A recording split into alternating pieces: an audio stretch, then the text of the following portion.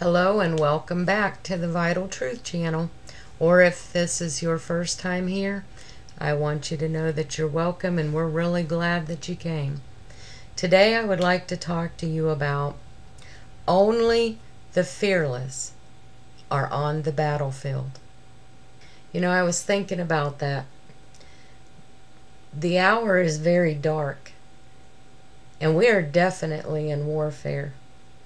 And if you're not on God's battlefield and doing spiritual warfare on a large scale, now a lot of people will claim that they're in battle and warfare because they're battling over their own small little realm that's within their home, within their family. Excuse me. And yes, the battle is there as well. But, you know, crying over your wants and the things that you're working toward and trying to obtain and thinking that's the battle, that's not the battle. Our battle is spiritual. It is not flesh and blood, but it is through principalities and powers of the air, wickedness in high places. You know, I was thinking about this march that they're doing from Manhattan to the West Coast. And with these crystal skulls. You know, why are God's children sitting back and saying, "Oh, isn't that awful?" Come on. We're in battle.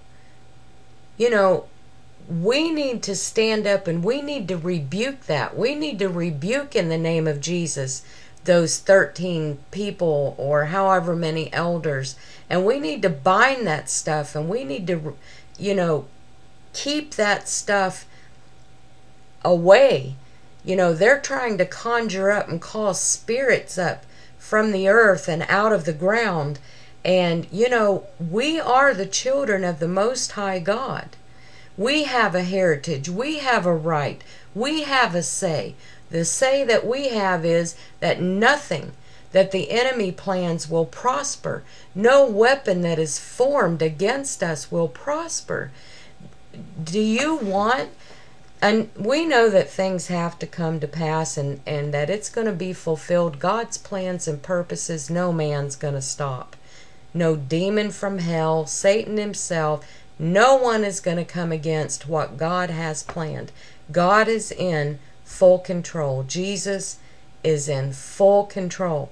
But can we sit back and fold our arms and be idle and never think that it's our duty as warriors, as the children of God, to engage in warfare and come against this stuff and defeat it? I mean, covering our mouths and saying, "Oh, that's not enough. That's not going to cut it." Until the proper time, until God says, and that He's going to bring it to pass. Folks, we need to be engaged in warfare. We need to be praying and breaking these strongholds, pulling them down, binding the enemy, bringing to naught the things that they are planning and purposing to come against you, against me, against our families. Let me just slow down just a little bit, if I can here. What I'm trying to say is, have you ever seen a soldier come off the battlefield? You know, usually they're covered with dirt, smoke, maybe gunpowder. They're weary, they're hungry, they're thirsty, they're cold, or they're hot.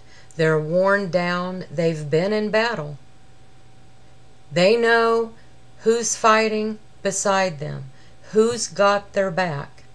It's very important that they have trust and confidence, not only in their leader, but the one who is fighting alongside them.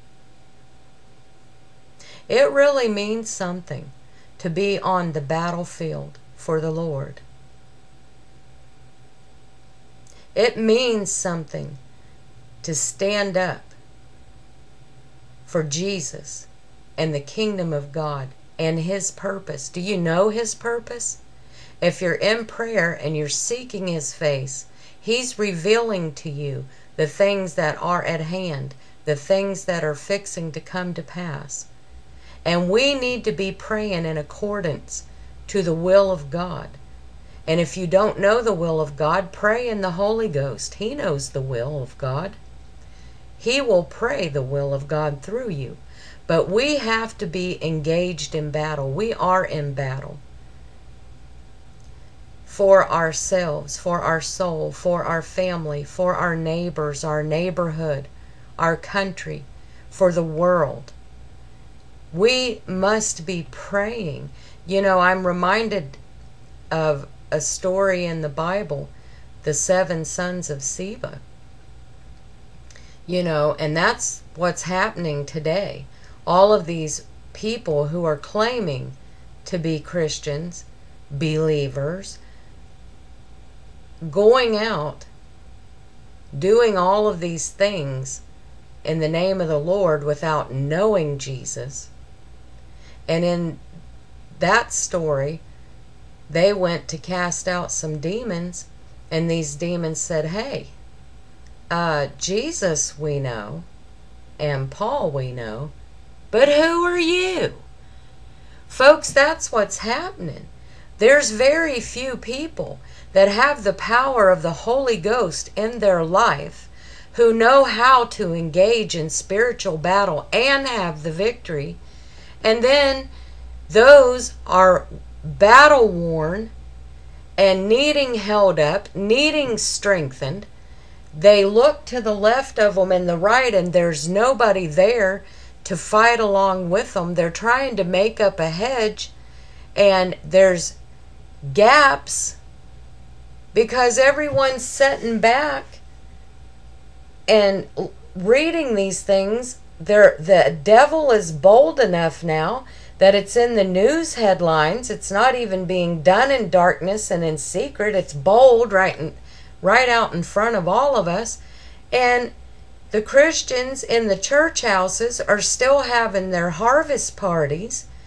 They're still engaged in all of their banquets and their out to eats and their shopping sprees and all of the things that they're filling their lives with and the cares of this life and all of their worldly possessions and all of these things.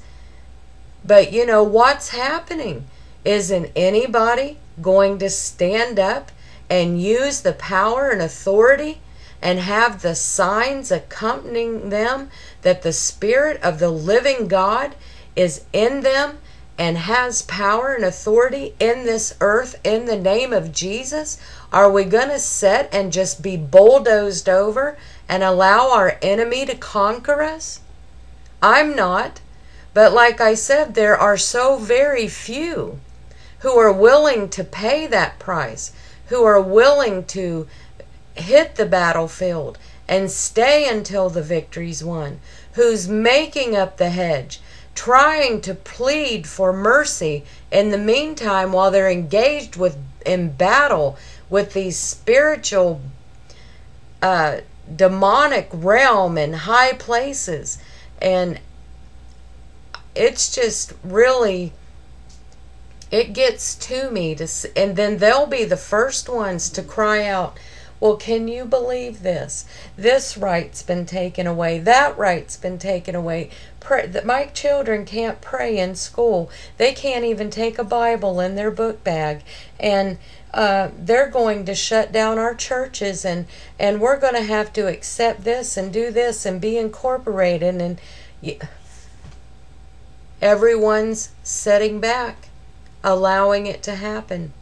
No one wants to pay the price through prayer on their knees before God, using the power and authority and rising up fully armored, knowing who you are in the kingdom of God, a truth warrior, an end time son of God, filled with the Spirit, standing strong in the power of His might, bringing down these devices and these plans that your enemy has against you to destroy you and your children and your community, your country.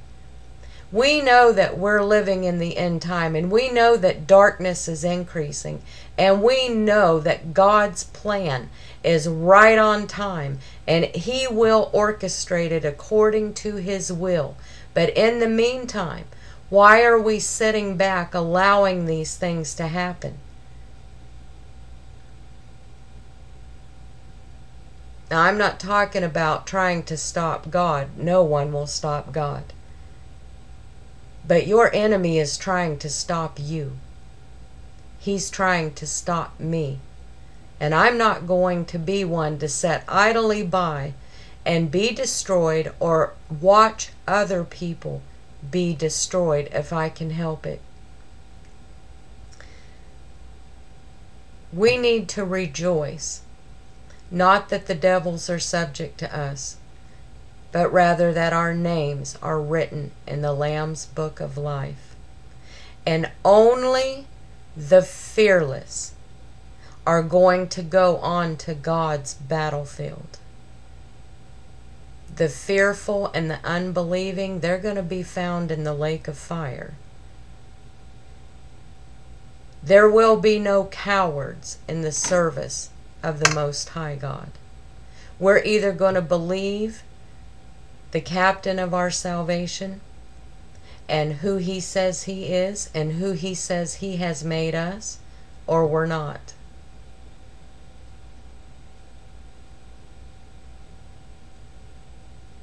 There's so many things going through my mind, and I want to be so careful as to what I say. But it's sad today that the greatest majority of the prayers that are being prayed is grace that's being said over the food before people eat, and the little "now I lay me down to sleep" before they go to bed. No wonder He said, "Few there'll be that find it." Very few are willing to pay the price. Very few know the Lord Jesus Christ and the requirements that it takes to be a child of God. Get off the hairdos, get off the dress codes, and arm yourself in the full armor of God, and be the soldier that God has called you to be, an end-time warrior who is willing to fight the good fight of faith, to rebuke the devil, to get him under your feet and behind you where he belongs, to allow the perfect plan of the Lord Jesus Christ to come to pass without hindrance, without delay, without problems that don't need to be. Folks, please stand up. Find out who you are and where you are in the body of Christ. And you can only find that out by seeking Jesus, because He's the only one that knows. Do it now. The hour is very late. Darkness is everywhere. It's abounding, and it's getting darker every day. Your enemy never sleeps nor slumbers. He's never off guard. He's always lurking as a lion, seeking whom he may devour. If you don't take your place and put your armor on and stand shoulder to shoulder with your brothers and sisters in Christ Jesus, and make up the hedge and begin pulling down these strongholds, breaking off those chains of darkness, setting the captive free, healing the sick, raising the dead, casting out demons, who knows? You may be next. Maybe one of your children. You better get a hold of the true Holy Ghost power of God and have it fill you to overflowing. Quit squabbling over whether speaking in tongues is the evidence or not. You know in your heart, if you come face to face with a demon, whether or not you have power over it. You know what it's going to take. You know, those 7 sons of Sceva I was talking about, when those demons said, Jesus we know and Paul we know, but who are you? They jumped on them, beat them to a pulp, stripped their clothes off of them, and they escaped with their lives, running off naked.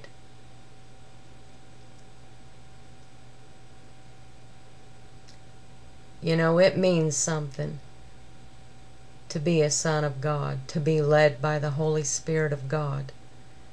And I'm calling for those who are God's children and hear His voice and are known of Him and follow Him, to take your rightful position and your stand in the body, in this army, in these last days, and come fight alongside those who know the power of God, who know the victory and obedience to our Master, and who is willing to go on the battlefield and fight for the lost souls, and fight for your children, for your family, and your brothers and sisters, until we see our Lord appear and come for us.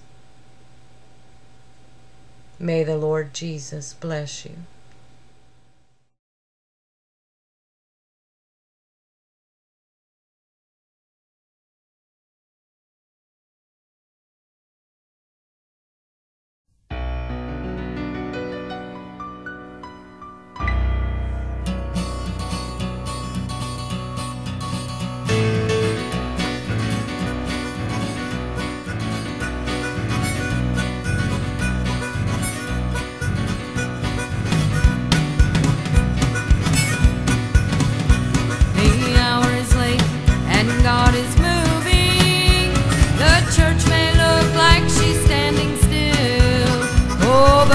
Got a people who are waiting and watching, and we're coming up and we are stronger still than the mightiest man outfitted with weapons.